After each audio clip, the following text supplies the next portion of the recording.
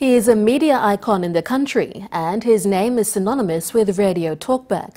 Roger Hau'ofa has been the voice behind the fundraising drives for major natural disasters in the country, including the Rabaul volcano eruption and the Aitape tsunami appeal, to name a few.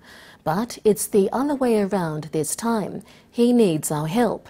His kidneys are failing and he is currently on dialysis. His family want him to have a new lease on life, but he is adamant he does not want another person to suffer. Rebecca Passingan reports.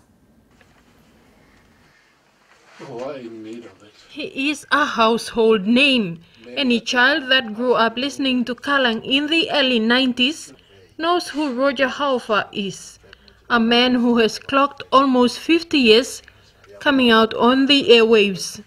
The voice which has compelled people to help in times of disaster appeal now needs help. 2 weeks ago, after a thorough medical check at the Paradise Private Hospital, he was diagnosed with kidney failure. Found out everything was normal, except that I don't have the kidneys anymore. And that was the first time for me to hear it. But he doesn't want a transplant. My medical appeal is not for me.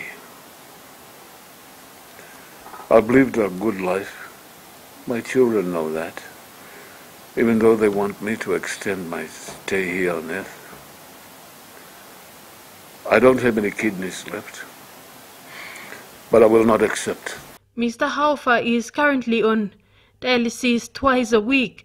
According to the Roger Hau'ofa medical appeal on Facebook, it costs 1,000 kina per dialysis at the Pacific International Hospital. But Mr. Hau'ofa says the medical appeal is also for other Papua New Guineans. I hear the hope and the cries of our people. And my appeal to government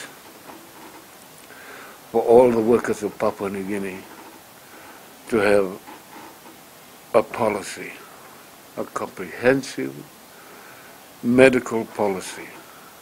The media icon says his diagnosis was an eye-opener. For those who want to support the medical appeal, you can deposit into the account on the screen. Rebecca Passingan, NBC National News, Port Moresby.